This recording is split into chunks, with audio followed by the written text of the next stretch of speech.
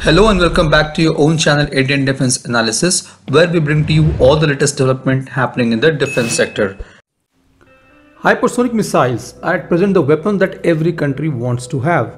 These missiles are very expensive. For example, the Russian Zircon missile costs around $210 million. However, their speed, maneuverability, lethality, and no defense system against them makes it absolute nightmare for adversaries. They can be used on battlefields to destroy the underground targets or even sink the massive aircraft carriers.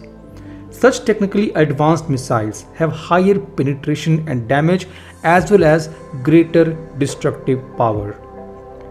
The United States Air Force has started the development and trials of its hypersonic weapons with a Mach 5 speed in March 2022. In August 2021, China has reported to have tested a nuclear-capable hypersonic missile which was launched from a rocket which carried a hypersonic glide vehicle that flew in lower Earth orbit.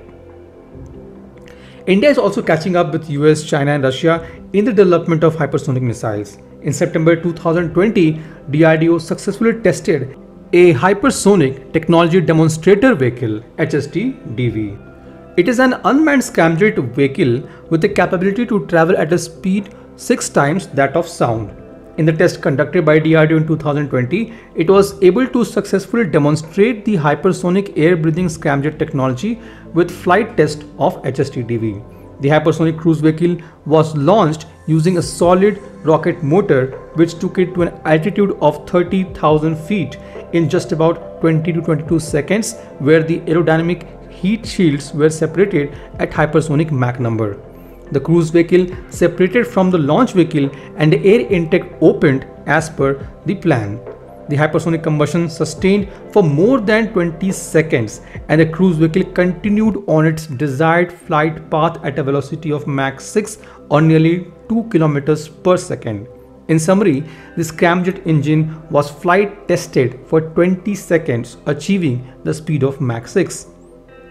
Now, as per the latest reports, speaking on the sidelines of the Coimbatore Defence Conclave 2022 at Kumaraguru Institution, Mr. Kailash Kumar Pathak, Director of Futuristic Technology Management under the Defence Ministry, said that high-end hypersonic glide vehicles that can cross Mach 6 and 8 are expected to be developed by 2024 or 2025. Now, as we have reported earlier, the Ministry of Defense has also encouraged private players in the development of hypersonic technologies. On March 11, 2022, the Ministry of Defense has announced 18 major platforms for industry-led design and development under different categories.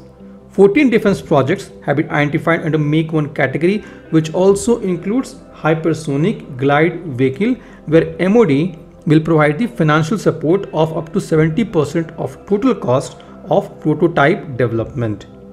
The hypersonic glide vehicle or HGV and HSTDV are two different technologies. The HSTDV will be powered by a scramjet engine, however HGV are not powered by any engine. HSTDV will be used to develop hypersonic cruise missile HCM. HCMs keep a constant hypersonic speed and usually altitude and are powered over the entire course of their flight by a scramjet engine.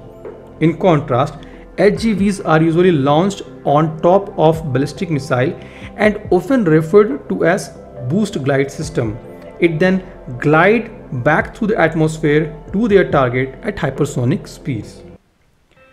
Now, as we have also informed earlier that DRDO is planning to conduct another test of hypersonic technology demonstrator vehicle HSTDV powered by scramjet engine by this year. It has released several tenders for the procurement of various components of its fourth hypersonic technology demonstration vehicle or HS-04 prototype. A similar procurement was also made last year when it was expected for the third HSTDV prototype HS-03 trial. However, DRDO remained tight-lipped about the third test. DRDO has planned to develop two hypersonic cruise missiles based on HSTDV technology. The first one is surface-to-surface missile with a range of around 2,500 kilometers, expected to enter service by 2024 or 25. The second one is a smaller and compact version of hypersonic missile with a range around 700 kilometers that can be launched from an aircraft. This was today's update. Please let us know what is your views about these in comments section. Feel free to post your comments and suggestions about any topic related to defense sector on which you want to hear from us. With this, I would like to say goodbye and Jai Hind friends. Please like and subscribe our video if you have not done already. We'll be soon back with more interesting and amazing development happening in defense sector.